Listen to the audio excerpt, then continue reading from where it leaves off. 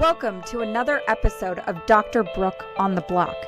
It's time to grab a seat, buckle up, and take a ride with me through the wild, wild west of the Web3 universe, where we're going to learn all about coins and tokens, NFTs and contracts, digital real estate and the metaverse, and so much more.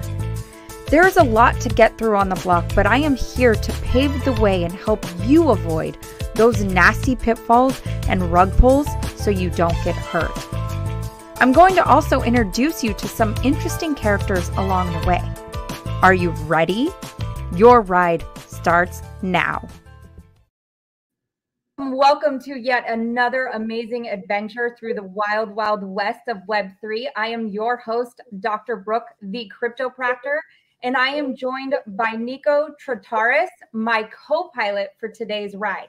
So before I get into the introduction for Nicko, I want to make sure you have your seatbelts fastened tightly and you have your arms and legs in the ride the whole time. We do not want anybody getting hurt today. This is going to be a fun and epic adventure. So without further ado, Nicko, back in 1987, developed an accounting solution called My Office Mobile. In 1989, he became an Apple certified technician and then an authorized reseller for Apple. So this guy got to hang out with Steve Jobs. Like every 6 months, he was hanging out with Steve Jobs. Like how freaking epic is that? Like, oh my gosh, just to be able to say that you could have hung out with Steve Jobs.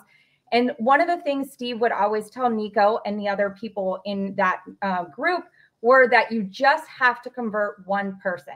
Because back then at the time, nobody wanted to buy a Macintosh computer because they were like, what the heck is this mouse and trash can? So Nicko has not only taken his expertise in the, accounting solution and with Apple, but he's turned around and really built up a lot of different solutions. He's doing a lot of incredible things in the blockchain and Web3 space. And I'm really excited to have you here, Nicko, today to share what you are doing. Hello and welcome. Hi, and thank you for interviewing me. It's a pleasure, and we met a week ago, so yeah, everything's moved quite rapidly. They do. The one thing, for those of you who are local to the San Diego area that might be listening to this show, Nicko runs a monthly blockchain meetup group, and we meet in San Diego, and I got to attend the first in-person live meetup since COVID and was really blown away by the entire presentation and what they have going on there. And then getting to see the inside workings of a real live data center, which I've only seen in movies and heard about, when you're reading about the internet. But getting to see it in real life was really cool. So thank you for that amazing meetup experience. And I look forward to attending more in the future. And for those of you in San Diego, make sure you make it out to that as well. Yeah, thank you. And I guess you're going to be presenting at the next meeting. So I'm going to invite more women because I think more women need to get involved in blockchain.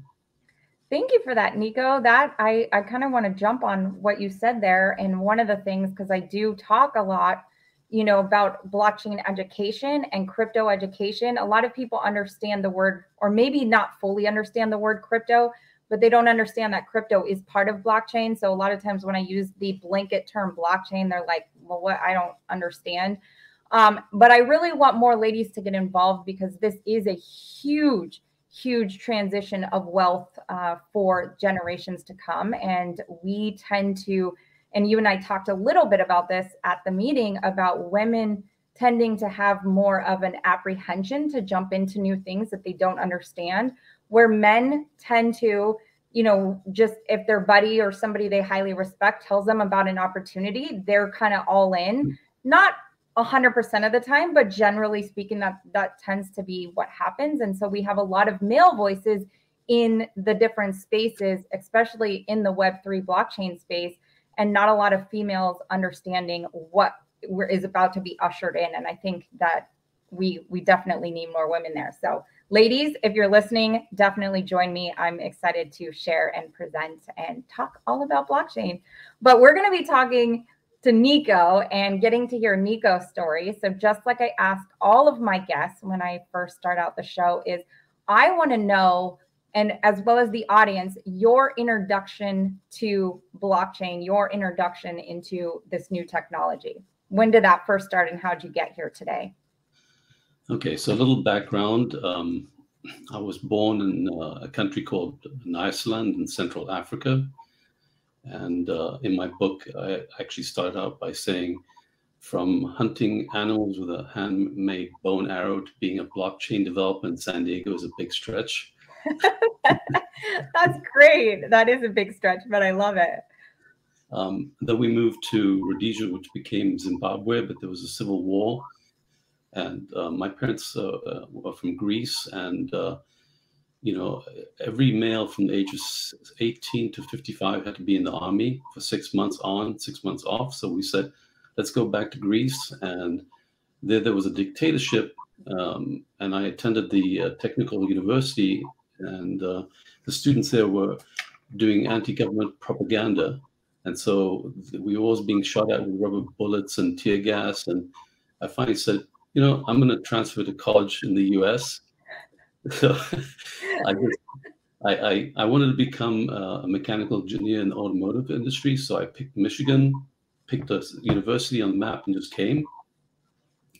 After getting a degree, I couldn't get a job. So I worked in a factory for $3.30 an hour. Wow. And my wife at the time said, is that what you're going to do all your life? And I said, no, pack the bags. We're moving to California tomorrow. So, wow. So moved to LA, which is a very aggressive environment. Got a job for 11 months at an Apple store. Got so many clients that I started my own business. And so I've never looked back. And, you know, owning your own business is a very difficult road to go along, but it's rewarding as well. And so what happened is in 2011, I heard about Bitcoin and I opened an account with Coinbase. Mm-hmm. And they said, oh, link your bank account and we'll give you 2 Bitcoin. And I thought, wow, this is a little sketchy. And and I didn't do it. Oh, no. So then I've always been on the bleeding edge of just about anything. And nowadays you can be on the bleeding edge because since there's a tendency of new technologies to get adopted very quickly. Mm-hmm. So it was about 7, 8 years ago where I wanted to fight counterfeit goods. And I thought, I want to create a system. It was called Digital Asset ID, where I can assign a hidden ID of, say, a purse or expensive watch. And so I didn't know at the time that I was creating NFTs for physical products. That's right. Yeah. So the misconception most people have of NFTs is that it's a digital art. Mm-hmm. It's not digital art. Everything in the world will be an NFT. And I like to change the word from NFT because it's kind of, when you try to explain non-fungible, you lose most people, okay? Mm-hmm. So I think we should move away from that and just say it's a digital ID. Mm-hmm. You're signing on the blockchain an ID to a physical or digital asset. Mm-hmm. So 7 years ago, I started that, but I didn't even know much about Bitcoin. And I realized I was creating also a hidden key and a public key.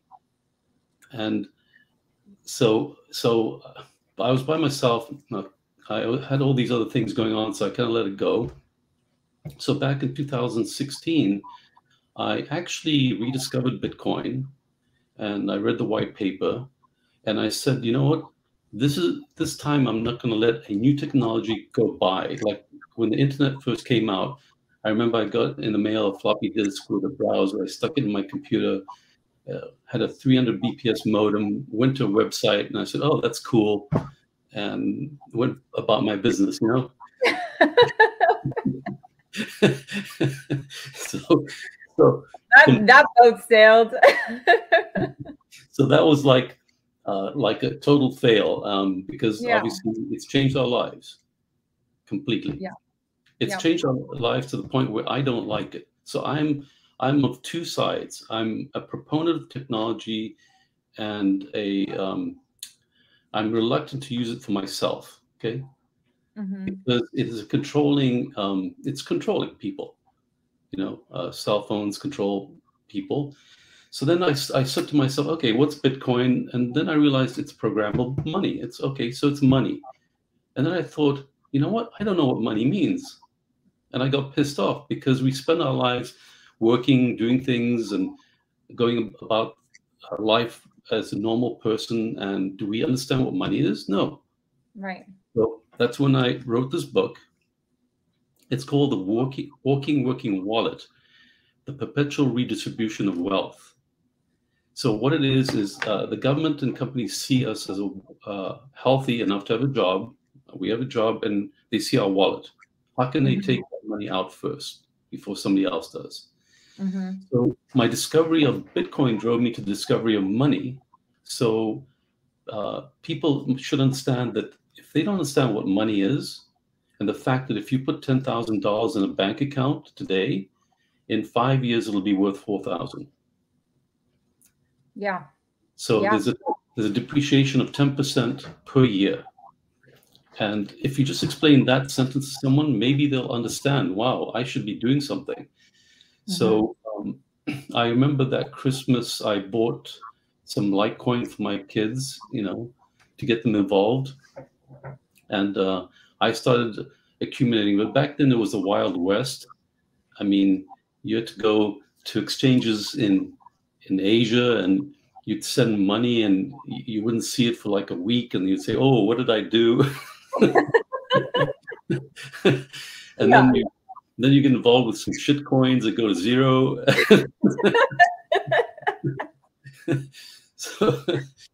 So then I decided that I'm going to focus on Bitcoin because it's the only decentralized blockchain. And people don't understand that everything else is centralized to a certain point. Okay? So it's the purest form of, say, a digital gold. It's a appreciating asset, although sometimes you wonder when it drops 20 or 80%.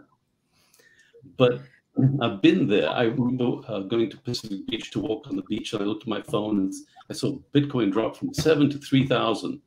And I thought, oh, wow. Yeah. So I was thinking, you know what? Am I wrong about this? Because, when people say it's going to zero, you start thinking, will it go to zero? But I kept on purchasing it. And I think that nowadays, that 2022 has been a dramatic year for all cryptocurrencies. But I think the adoption and the awareness and the fact that CNBC talks about it all the time, the infrastructure has changed. So for me, Bitcoin is a digital gold. I used to be a gold bug, but if something happens, what do you do? Take a sliver of your 1 ounce to buy a loaf of bread? No. And people usually want to take it from you, Yeah. So it's not practical. And like I talk in my book, there was an island where they used to have these huge, like marble coins that you couldn't lift them, you couldn't move them, and that was the money system on the island. But what they used to do is, on consensus, everybody would agree that, oh, my daughter's getting married, I'm going to give that stone to the husband, okay? And everybody in the village would see that I'm giving it to the husband. So from then on, that stone belonged to the husband. So we've used many forms of money, and the US dollar has lost 97% of its value since its inception. Can I make a clear distinction really quick? Because a lot of people say US dollar and they use the market, like the DEX scan to see how, or the DEX index to see how the dollar is doing. But it's not a real US dollar. It's a Federal Reserve note. It's the central bank that's decided that this is the currency that the United States is going to be run on. And we've now adopted it as a US dollar. But it's a Federal Reserve note. Yeah, it's actually worthless. It's about worth 2 cents. Yeah, because once we got off the gold standard in 1971, and if you look at the clip of Nixon saying we're temporary getting off the gold standard, it wasn't temporary at all. And what happened is that we'd spent all the gold that all the countries had given us on the war. We're still waiting for us to go back. No, just kidding. The temporary period still in process. Oh Yeah, God. is back then the $20 note actually said redeemable for gold. So you could take that $20 bill and go to the bank and get gold for it. Mm-hmm. So people got comfortable because it's practical, a piece of paper in your pocket, and oh, by the way, I can redeem it for gold. So they kind of got used to it, and now there was no gold, there was a piece of paper. But we have a trust system amongst each other. So if I give you $20, you know you can go to the store and buy something with it. But once that trust is broken, and that can happen. And look, I'm not a conspiracy theorist. I don't like try and say, oh, this is going to happen for sure. We don't really know. And what's bad nowadays is there's so much talk about a recession, and then people say, oh, it's going to be shallow. And why isn't Bitcoin appreciating then when we have this high inflation? And some people say it's because Bitcoin's not mature enough. But I think it's all kind of manufactured, like the stock market is rigged. I was a day trader for 1 year, so I know the stock market. It's totally rigged, and I got out of it. And so you can say I'm a Bitcoin maximalist. I'm not even sure that I like Ethereum. I know the merge is going to happen because it's controlled by a group of people and Vitalik, and they can decide what to do. And I'm a miner, so I'm mining Ethereum. So it's going to be interesting to see what happens, next month. So that was my intro to blockchain and Bitcoin. It's a very interesting story, and like I said, a lot of people take different ways in coming into this space. They take different doorways that they walk through, or different rabbit holes that they go down to discover what they discover. The fact most people probably that are holding Bitcoin right now may have not even read that white paper. So the fact that you've read the white paper and did some due diligence before even like making that initial investment, even though you heard about it in 2011 and had the opportunity to get 2 full Bitcoin for signing up for a Coinbase account, that's almost insane. That right now at today's prices, for those of you who may not know, that could just be like a free $40,000 right now, like that he would have got for just signing up to an account. So it's pretty huge. And so to talk about, the whole decentralization with Bitcoin, and your belief in that Bitcoin is the only decentralized one because there's not a party involvement or a group of people that are controlling it. How does your current company fit into what Bitcoin is? Like, are you building everything on the Bitcoin blockchain because you are a Bitcoin maximalist? So and it's funny because I went to a Bitcoin convention last December in Vegas, and I don't know if you watch Raul. Powell. It was he invited 400 people, and I met Alex from Celsius, and I actually got 15 minutes with him. And the reason I'm telling you that, and for those of you who are watching or may be listening and can't see my facial expressions, Celsius has collapsed since the time of this recording. So that's why my face is the way it is. Yeah, and it was kind of Nicko, sorry about that. I was kind of sad because I met an Israeli woman that works for him, and she hooked me up with him, and he said, yeah, we're expanding. We're up to 700 employees. And at the time, I actually believed I had a BlockFi account, which is similar to Celsius. I thought the concept was pretty interesting, where you just park your crypto on their exchange, and you earn 6% interest, and then you can borrow off it, so you never have to sell your Bitcoin.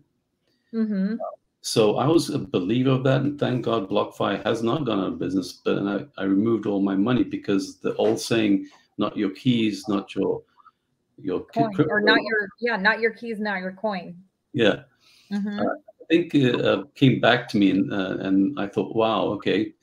So it doesn't make sense to keep it on a centralized platform, and there's other companies that have failed. So so one of the other things I gleaned from that convention, it was like 4 days, is that there was a congressman from Minnesota, I've forgotten his name, and he's a pro crypto. Oh, by the way, the word crypto in Greek means I hide. Okay. Wow. I love that. But it's not what we think, because some people think we are hiding crypto, but it's a cryptography. It's a system to secure and hide. Okay. So there's a misconception sometimes with the word cryptocurrency, where you think you're hiding it. So this senator said, no, congressman said 2 words. Oh, he said one word that really impacted me. He said, well, I'm promoting Web3. And I thought, oh, that's interesting. How do you know what Web3 is? I thought to myself, because you're going to tell other congressmen and senators about Web3. So then I realized that this was going to be a candy wrap. Okay. So government doesn't want to talk about cryptocurrencies, blockchain, Bitcoin. Okay. But hey, Web3, that comes after 1 and 2, isn't it? Yeah. So let's cover everything and we'll call it Web3. Okay. And so I'll ask you a question. What is your short interpretation of Web3? My short interpretation of Web3 is ownership of our personal data that we utilize. Like, so Web 1 would be the internet in its early days, where it was read only. Like, you could go to a website and read data. Web 2 then became where we could interact. I could share with you what I had for lunch that day, or I can show you the beautiful sunset that I saw on my walk that evening. That's Web 2, where there's interaction. You like, you comment, you talk to your friends on there via social media, all the social media platforms. Well, those social media platforms have made billions of dollars on the data that they collect from you by you setting up those accounts, by you sharing what you share, by the algorithms. Web3 to me is ownership of that data and deciding what is going to happen with that data and who is going to make out financially from it, whether it be me, or if I choose to say, no, you can have it, you know, you do what you want with it. But that, to me, that's my definition of Web3, is ownership. Okay. So for me, it's simple. It's decentralization. I like that. Very short. So let's define decentralization for a moment then, because some people who might be listening could be brand new to this space. And not understand what centralization or decentralization is versus centralization. Okay, so owning your own money, like Bitcoin, it's not in a bank. Most people don't realize that when you put money in a bank, they give you an IOU. It's not your money. And in Greece, for 4 years, they stopped people taking money out of the bank. You're allowed, I think, €200 a week. So it's not your money. So decentralization means that you, like you mentioned, is you own everything. Your personal information, the revenue generated by your actions, your medical records, you're the owner. And other companies don't monetize it. So for me, one of the important things is owning your own money, because obviously governments control people via money. Taxation. Yeah. There's a really interesting book called, God, I started reading it. It's about taxation, and it's called Daylight Robbery. Okay, so do you know? Beautiful title. Love that. But do you know where that phrase came from and what it means? I mean, daylight robbery to me, I don't know, but hearing it right off as you said it was like the idea that they are just kind of putting these taxations in place and essentially stealing from us every single day, every single moment via taxation in broad daylight. They don't even have to do it behind hidden doors. It's like, hey, here we are, give us our money. Yeah, and the origin of it came from the 1500s, where to tax you, they would come into your house and see how many fireplaces you had. So in England, if you had 3 fireplaces, they would say tax you $75. If you had 1, they'd tax you $25. So people said, I don't want this guy coming into my house all the time. Okay. Yeah. It's an intrusion. So they changed it to counting windows of the house. Okay. Oh my God. So there was a trend for 70 years where people boarded up their windows and new buildings had less windows. Yeah. So the term came from daylight robbery, that the government robbed daylight from inside their house. That is crazy. I got to get that book, Daylight Robbery. Wow. Yeah, and it goes back to Babylonian times and, taxation. Actually, the Greeks were the first to tax people in a democratic way. And so coming back to decentralization. So one of my products is Citadel Data, and I came up with an idea 3-4 years ago where I found out that I don't own my medical records. Correct. Yeah. So if a doctor prescribes a blood test, you want to show another doctor, you have to get permission from Dr. A. So I thought, that's crazy. It's my medical records. Why can't I have ownership of it? So I created Citadel Data, but it morphed into something else where basically it's a secure way to keep your information, because what it does is it not only encrypts the files, but it fragments them and puts little pieces on multiple servers. And also, it can never be tampered with, because the pointer of the file is the contents of the file. So nobody can ever modify the file. And so for the last 4.5 years, I've been writing an EMR system for a medical startup. And I realized that HIPAA compliance is unattainable. It's data is going to get hacked all the time. And it has. Yeah, every day. Yeah. Every day. Yeah. So, I mean, just here in San Diego, some of the big medical hospitals, just even within the last 6 months have been hacked, and patient records are out there, and you had shared even at the meeting last week about them having to pay ransom to the hackers to get, the information back to, or however that went down. But it happens quite frequently, like you said. Yeah, so if you think of Web 3, and also you've got to remember there's also Web 5. I don't know if you know Web 5. I've heard the term thrown around so much, and I still don't know the definition of Web 5. Can you break it down? Yeah, I'll tell you after we go back. Okay. So for me, decentralization also includes using IPFS, which is the interplanetary file system for decentralized storage. So, and that doesn't use blockchain. So it's a little beyond just blockchain when you talk about Web 3. And something we've got to be careful about Web 3, there's a lot of bigger companies that want to monetize and control it, because Web 2 is controlled by 5 or 6 companies. Okay. Yes. It's walled gardens. And there's some companies now that want to take Web 3 and kind of make it another 5 companies, not the same, but another 5. So we've got to be careful as individuals that we don't let that happen. And it's very easy to happen. So decentralization is a key word I use, because think of it as you, like you said, owning your stuff. Okay. I don't care what it is, your identity. And I don't know if you use the Brave browser. Okay. The concept of that is that you, if you go and view somebody's site, you get the money, and the person's site gets the money, not Google. Right. But it's very difficult to change people's habits and educate them enough to say, here's the impact. Why aren't more people doing this? Right. So it's easy to say decentralize everything, but when most of the people are centralized in the sense of their thinking, because if you think about it, when 60% of Americans or more live paycheck to paycheck, okay, and you shut down the businesses, you have to give them money, okay?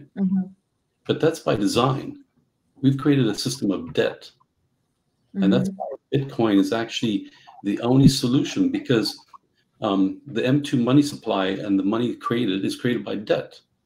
So when people say we got to cut the deficit, that's rubbish. I mean, you can't cut the deficit. You'll seize up the economy. Right. Well, like when new debt is generated, that's like new money being minted into the economy. So debt has to exist to some level, but what you're saying with the people living paycheck to paycheck, they don't know how to use debt to their advantage, like a lot of the Jeff Bezos, Elon Musk, you know, big, huge people doing big things are using debt to their advantage. Yeah, and that's why I wrote this book, because you know, the subtitle is The Perpetual Redistribution of Wealth, because that's what happens. Most people never get ahead. Right. We are taxed in so many different ways. The system is actually very sophisticated in extracting every penny out of your pocket. Because I found out some things, like, for example, I don't know if you're aware of this, but when you turn 65, you have to enroll in Medicare. Yes. Yes. Yeah, you're not allowed to have stay with the old policy unless you're working in a company that has more than 20 employees. Right. So I thought, okay, well, that's free, okay, but it's not free. It's not. Yeah. No. Basically, the government steals patients from Anthem Blue Cross, say. Oh my gosh, that's a good way of putting it.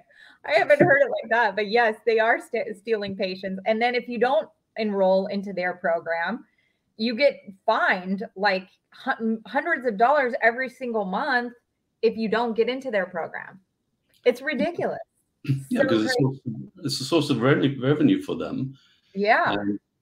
And the problem is that the system is so sophisticated in extracting money. If you look at your bills, so in my book, I write some examples where you look at any bill and you'll see, like your telephone bill for T-Mobile, say something about maintenance of a nuclear plant or something, you know, 50 cents. I'm thinking, where does that come from? Yeah. What nuclear plant? Yeah, right. And why am I paying maintenance on that? You guys need to be.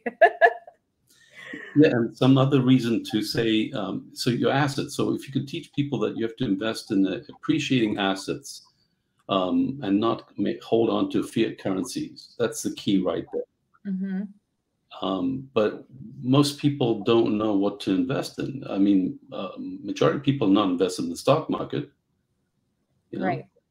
Right. And can they put aside $20 a month into Bitcoin? Yeah, they could. Right. Again, it's not financial advice. Bitcoin, you know, is something that's very volatile and scares people a lot. But eventually, it's got to go up because of all this printing of money and depreciating assets. So people, I sent you an email with a thought I had the other day, because I was also a real estate broker for like 6 years. I got into the market in 2008, just before the crash. Right. Wow. And it was really interesting because a broker is someone that can hang a license and have agents work for them. So what I did is I scraped all the MLSs and created my own websites and promoted them. And then I had 15 agents working for me, giving them the leads. Right. It got to the point where the market was so bad because houses dropped so much. So people say, look, houses are too expensive. They've risen 30% in 1 year. Well, hang on a second. Is the housing gone up, or is it because your dollar is buying less? The dollar's buying less, for sure. Groceries. My wife says, look, everything's going up.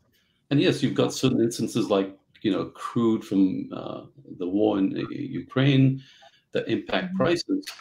But it's buying power of the money that we work for. And we're exchanging our time and freedom for depreciating asset, the dollar. So for me, the freedom and the time is very important. And unfortunately, most people are so in depth in the system where they have an apartment, they had a child now, they have to pay car insurance. There's just no way out for them that they can see. So they just continue on this little hamster. What do you call those little wheels? Little hamster wheel. Yeah. Running. Looking out, hey, did I get anywhere? No, you didn't get anywhere. like different day, same routines, you know, it's over and over and over. It is. It's a very sad reality of what it has been.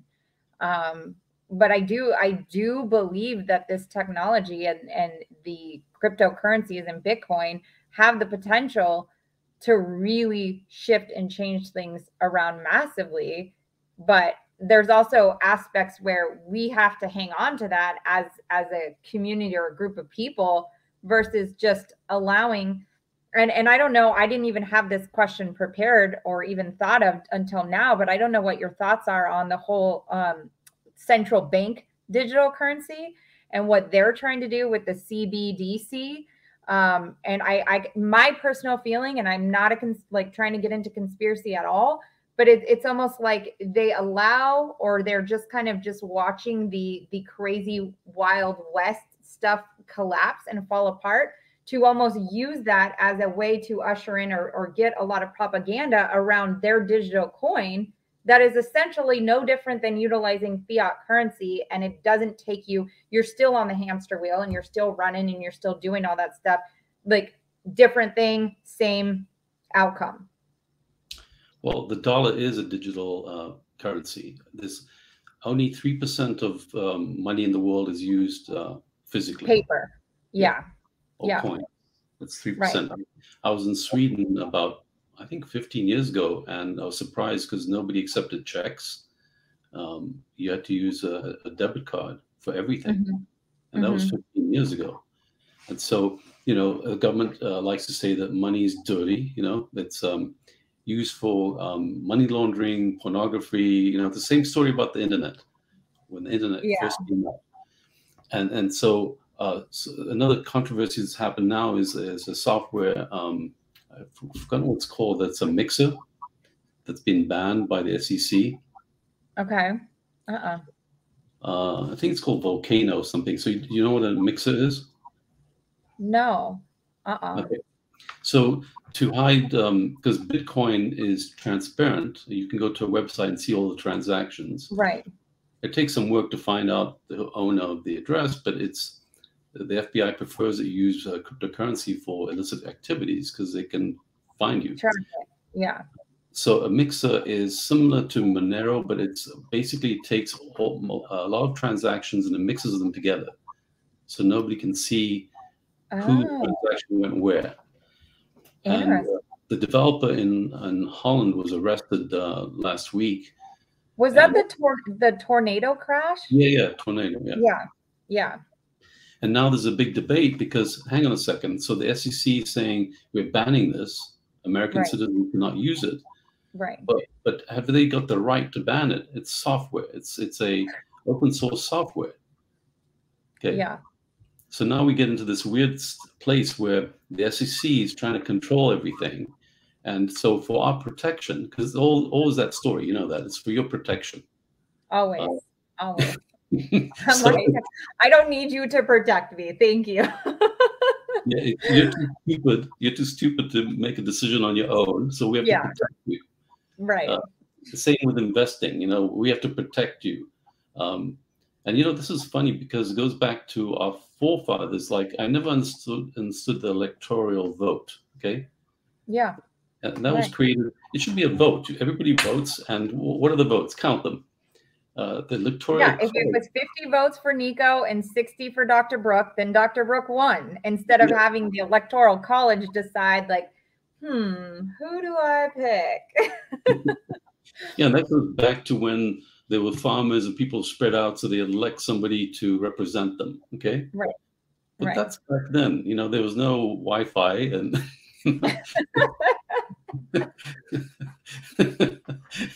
so we're still deemed as dumb.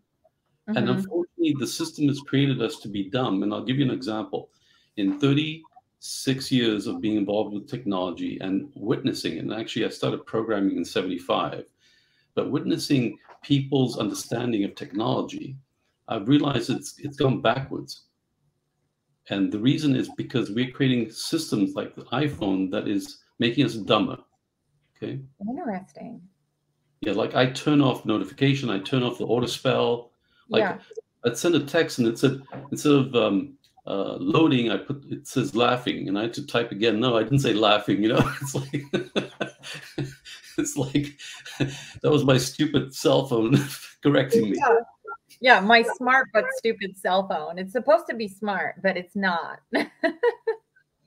And it's funny because I remember at the beginning days there was a PDA called Handspring, and I thought, wow, this is going to become a smartphone. You just have to add the capabilities of a phone, and then they had a slot on the top where they made it a phone. So, and I thought it would take too long for technology to evolve, because back then I made a real estate sign that had a text message. Okay, you could text a number, and you get a pictures and text back about the property. Yeah. So I was in LA in front of 400 people, realtors, and I started explaining this technology I developed. And I looked around the room, and nobody understood what I was saying, because they didn't have smartphones; they had flip phones. So back then, I looked at the curve of usage of texting, and I knew it was going to explode, but it hadn't yet. Yeah. So you were early. You were very early into that. Yeah, I was early into everything. but but I digress. What were we talking about? It was well, decentralization versus centralization, and what Citadel. Did I say that right? Citadel, yes. Yeah. Like how you're utilizing that in a decentralized world. Well, you said it's not, because you're using IPFS. It's not like on an actual blockchain, but the company is acting as like a decentralized company for the health records and piecing it all together, or having the fragments on the different file systems, but being able to bring it all back together. Yeah, but we don't control it. It is an open source project. So we're not. So a lot of people think, well, we have control over the documents. No, you download the app, and it creates an ecosystem where you can save your documents, take pictures, and then you can share it with people. So if you want to share it with a doctor or an attorney, they have this app, and they can only see it in that ecosystem. But we don't control the data. It's part of this open source technology called IPFS. And let me explain another component of decentralization. And I think we talked about it at the meeting last. It was unstoppable domains, but the backbone to unstoppable domains is IPFS. And I'll explain why.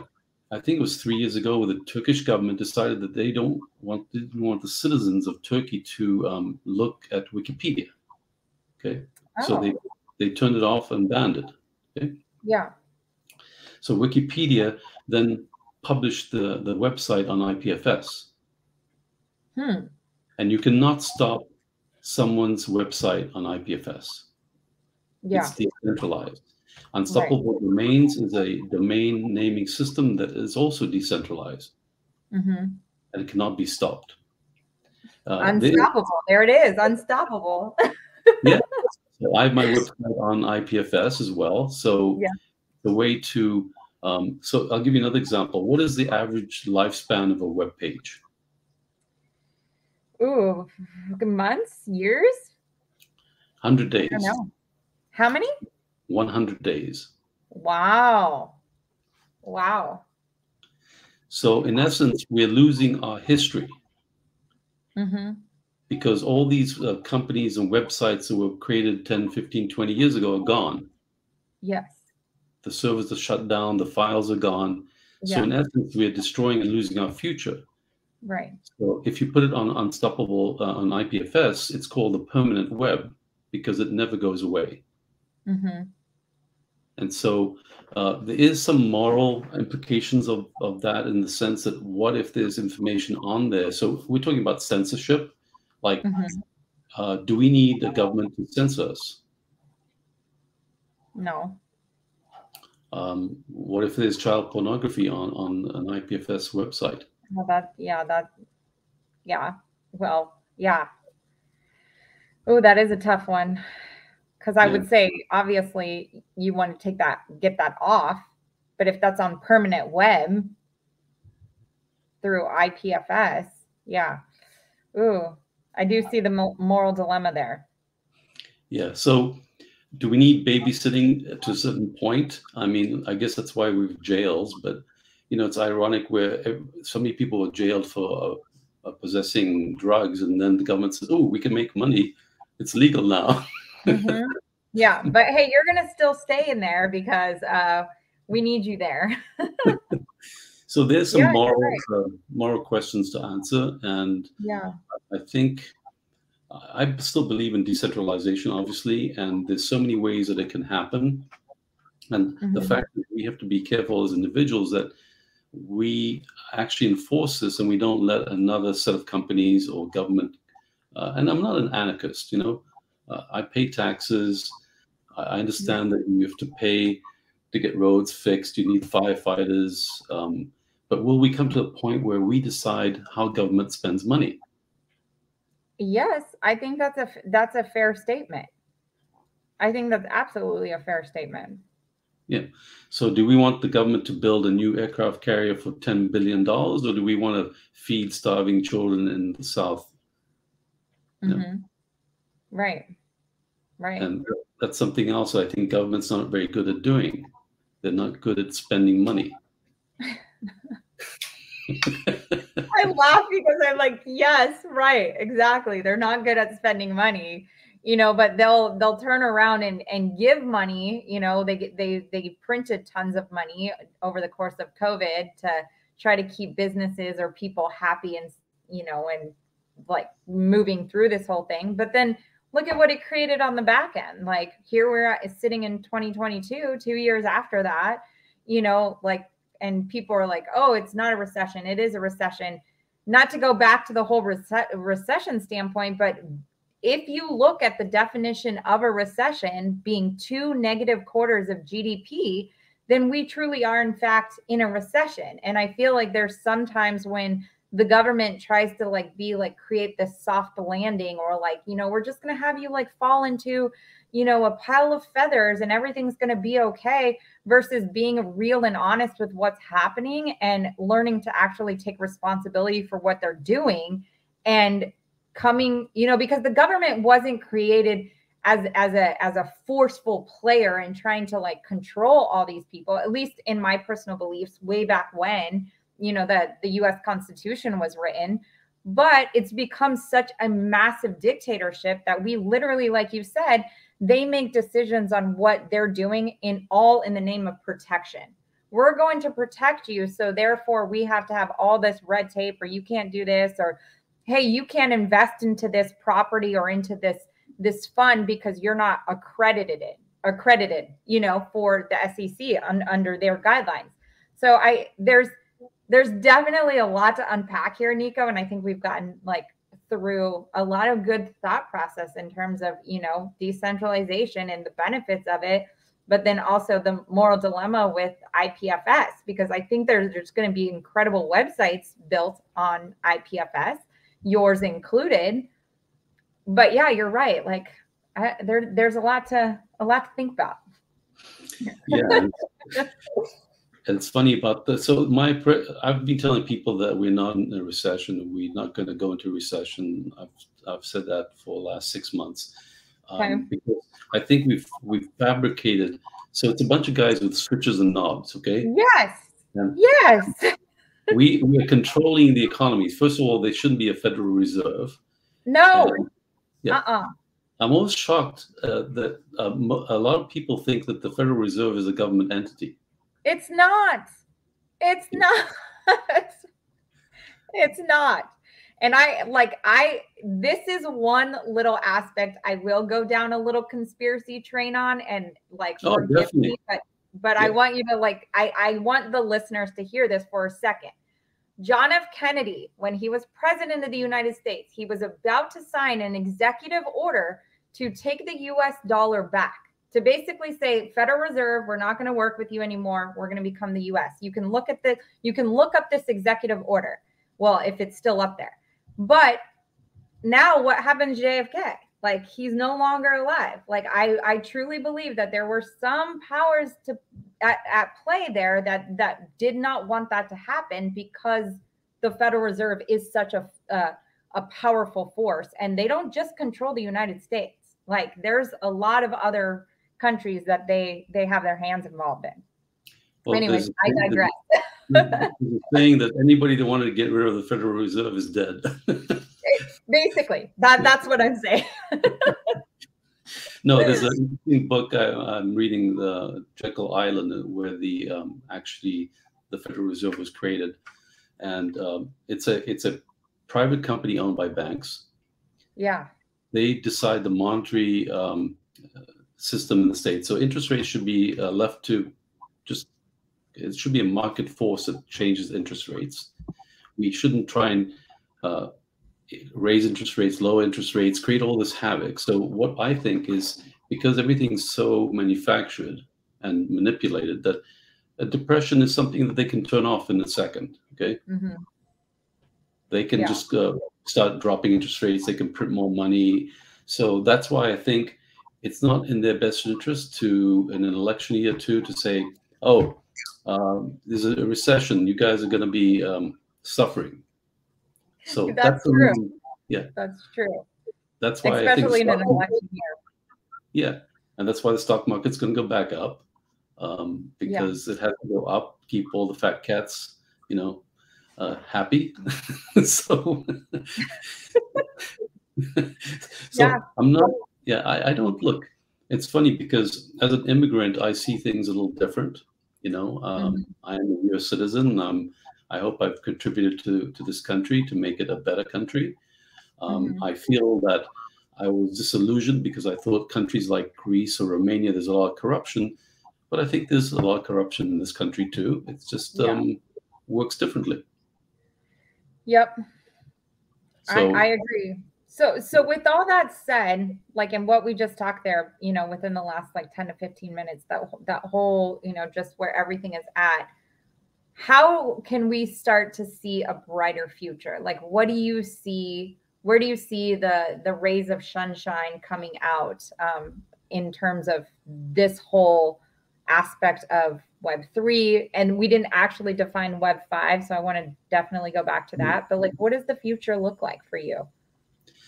Well, for me, it's always education. Okay, so I know I'm different because I went to private schools all my life, and I had a good education. I like to read. And I think that's critical. And I'll give you an example. And the answer to your question is quite simple.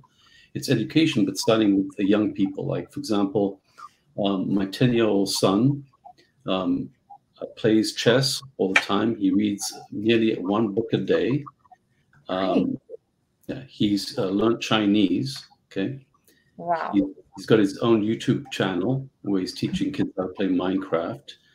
And obviously, children listen and watch you. So it's not, if you're bad with your money, your kids will be bad. It's not what you tell them, it's what you do. Yes. Okay? Yeah. And so, first of all, is it really strange how there's no education for kids about economics? Right. And the Greek word, and I'll throw this up because 28% of the dictionary is Greek. You know that? I have heard that. Yes. Okay. So economia comes from the word house. Basically, it's your house. So it's taking care of your house. So we don't teach kids at a young age about economics. People don't know how to reconcile their checkbook, or they don't have a checkbook. They just put the debit card to see how much money they've got left. Okay? Right. And then this new theme, when did I see it? Somewhere where, buy today, pay later. Yes. What the hell's that?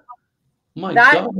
That is really rampant right now. Very, very rampant with PayPal, like paying for companies like Affirm, where you can literally do retail shopping at the mall and utilize a pay-in for. And so you're not even like really thinking about what kind of money is going out, like what is being expended.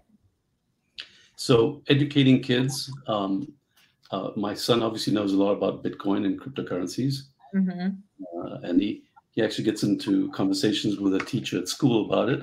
So, I love it.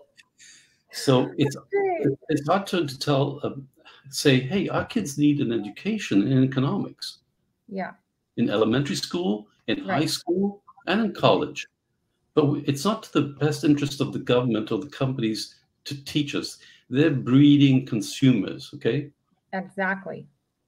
That's all their goal is, to breed a consumer to consume products. 70% of the economy is based on consumer buying. So it's unfortunate that the whole system is built like that, and it takes a lot of energy and effort.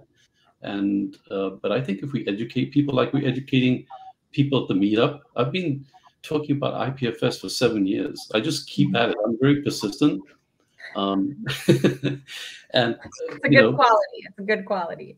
Yeah, I'm like a bulldog. I just don't give up. I don't stop. But the reason I do the meetups is to educate people, and most of the time there's newbies that come and they don't know much.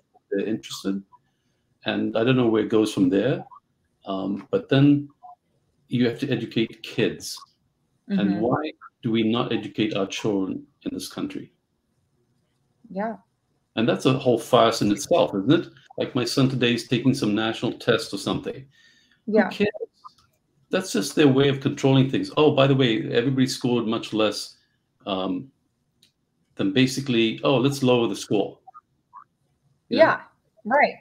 But it's also just for the school to turn around and say like, oh, we're ranked the highest school in the district, or for all of California, or for all of whatever state. And it's just for them to, try to get more people to kind of want to, I'm going to go to that school because that's the highest ranked. And then they just get more funding. It's not for the benefit of the child at all. Yeah, and the whole system of the educational system is based on farming. Back in the day with the summer vacation, because they had to harvest crops and when it starts. And why do kids have to go to school from the ages of 5 to 18? What are they doing? Right. No. I know that, look, as an engineer, for me, math is a really important skill. And most kids say, I'm not good at math. And I say, no, you're lazy. There's nothing to do with not being good at something. It's just repetition. You start doing problems. You learn by repeating it. Yeah. And so the problem we have is that, I went to my other son's high school and they started like fractions in 9th grade. And I said, fractions? My God. Here, I'll spend 5 minutes to teach you about fractions. You take an apple, cut it in half. Here's 2 halves. We're done. Teaching fractions in high school, 9th grade? My God. That is pretty late, for sure. For sure. Because there's no retention. No. So what's the point? Right. Absolutely. And I agree with you. I think education is a big thing. And that's what I'm, doing, and my desire and my hope, and what inspires me to keep going with the podcast is not only to connect with awesome, incredible human beings like yourself, but also to provide a platform that somebody can go to for free, and listen in their own leisure while they're getting ready for work in the morning or something, just to kind of get their mind going about like this was awesome because we got to talk about like the money system in general, and not just blockchain, but how blockchain and Web3 is going to kind of really shift that around. But, just really, like you said, educating people and getting them the repetition that they need to like hear these things. So I think it's good. Web 5. Okay. So tell me Web 5. So it's a Jack Dorsey thing. Okay. So BlockFi guy. He's a Bitcoin maximalist. Okay, so for those who don't know Jack Dorsey, he's was the old CEO of Twitter, founder of Twitter, and now has BlockFi and Bitcoin maximalist. Yeah, he actually is a co-founder of used to be Square, and it's called Block now. Yes. So Square is the thing you used to put in your phone. You put in your phone to swipe credit cards. So he's left Twitter to focus on Bitcoin, and he thinks Web3 is a farce. Is a what? A farce. Okay. Is BS. Yeah. I know. So where did well, tell me what Web 5 is, and then we'll try to determine where Web 4 went. Well, I think he's giving some distance between 3 and 5. Oh, we need some social distancing. Well, Oh, gosh. forward validate 3 though. You know what I'm saying? So what he thinks is that I don't know if you've used any wallets that use Lightning. I've not used Lightning, but I've used other wallets. I have other wallets. Yeah, but there's Lightning is really fast and cheap. Okay. I'll do a demo next time at the meetup because Yeah. he's incorporating Lightning into his solutions at Block. Okay. And he wants to base everything on Bitcoin, not Ethereum. So Okay. Ethereum is Web3, Mm-hmm. Web5 is Bitcoin. Got it. So that's a simple answer. Okay, so he's running everything on Lightning Network on top of the Bitcoin chain, blockchain, and that's Web5. Got it. Okay, that's a good definition. Now I know, because I have heard a lot of terminology, or I've heard that term quite a lot, and it's interesting because the same time I've heard about that was all about Lightning Network and Bitcoin. So great definition. Thank you for that, Nicko. Well, just as a disclosure, that sometimes I don't know what I'm talking about. So check factory. No, I'm joking. And here we are. No, just kidding. No, you know what? What's incredible and what I absolutely admire the most about this space is we are all learning together as well. Nobody is like the utmost expert in anything. And I think that even the experts will tell you, most of them, if their egos are taken out of the equation, that they're also learning, and they're learning, as they go, because there's still a lot to be uncovered and discovered through this whole process of, this new decentralized world that we're moving into. So, is there any closing thoughts before we bring the ride into the station, bring the train into the station? No, I think what people should do is educate themselves, but also take the plunge. I think at some point, I have so many friends that for 5 years, 7 years, I've been saying, just buy a little bit of Bitcoin, man, put $200 away. And to this date, they haven't done it. Oh, well, I got to study it. I've got to find out what it means. So if you're not going to go to that, go down the rabbit hole, as you say, just buy a small portion. And like you said, you bought just a little, and you didn't care if it went to zero. Right. Then you start saying, "Oh, wow, this may go much higher than zero." So I gotta understand this. Yes. So exactly. My advice is study it, but also just take the plunge, maybe, because put a bit aside, like you with any portfolio. If you have a small diversity, like say 2.5% in gold, that makes sense. Nobody's going to think you're crazy. The same thing with Bitcoin. Put 2% or 1% in Bitcoin, and if it goes to zero, it goes to zero. You're not impacted, because I really think that it is going to be the transformation of wealth from one group of people to another. That's definite, in my opinion. And some people are just lucky. Yeah. I agree with you wholeheartedly, and I'm glad it's being said from a different mouth than just my mouth every single episode. I know my co-pilots and my guests, definitely confirm what I'm saying, but I want other people to hear it from other sources and not just myself, because it's not my thought process. It's collectively as a group, those of us who truly understand what this space is capable of and where we're heading. Like, we understand that there is a lot of generational wealth that can be capitalized on when you do the proper research, when you get involved in, like you said, just setting aside some money in Bitcoin. If you don't do anything else, just put it there, because the hedge against, or the risk against what could happen, is very low to the upside potentials that can be gained as a result of taking that chance on yourself and taking a chance on a brand new technology. So awesome. And I spend at least 2 hours a day studying these technologies, and it's a learning process.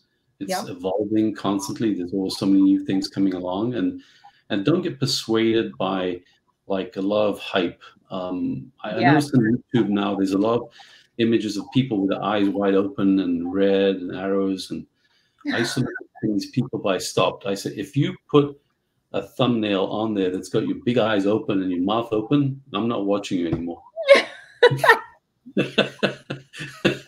Oh my God, I love it. I love it. Well, Nicko, where can people find you in the interwebs? How can they connect with you further? My company name is NTI Blockchain. So it's ntiblockchain.com. My bank actually calls me occasionally and says to me, hey, are you buying Bitcoin? And I said, what business is it of yours? Yeah, don't ask me what I'm doing. This is my company. But yeah, because you have the word blockchain in there, it gives them a little like, ooh, scared vibes. Yeah. They said to me, it's a very high risk asset. Okay, thank you. So it went like this, and it's really high risk. Yeah, exactly. It's too high, too high. I've got a meetup, and it's kind of a long name. I don't even know what it is. I think it's Bitcoin, blockchain, IPFS, Web3, and it's based here in San Diego. I'll put the link for the meetup as well as your company links in the show notes so people can easily find it and click on it and join. So definitely we'll have access to you that way for sure too. Okay, we meet once a month, and I've been doing for 7 years, and we now have a hybrid of a virtual and physical. The last meeting was a bit of a mess, but hey, we'll work out all those pieces as we go, right? Yep. So, okay. Well, thank you very much for interviewing me. It was a pleasure, and I hope that there's one little piece of information that may help someone move down further down this rabbit hole. There was definitely a lot of pieces here. So not even just one, there's a ton of takeaways. Thank you all for being here as we pull this train into the station. I hope you all don't have whiplash. I know it was a little wild one, but we had a lot of fun. And Nicko, thank you so much for being here. I will get to see you guys all on the next ride. And for now, we will see you later. Bye. Bye. You made it. Congratulations. You made it. Congratulations. That wasn't so bad, was it? I hope you laughed and learned a little bit more about this Web3 universe and how simple and fun it can really be. Would you be so kind as to leave us a review and share it with your friends and family? It would mean so much to get this out to more people as we embark on the greatest transfer of wealth that has ever happened in human history. Can't wait to see you on the next one.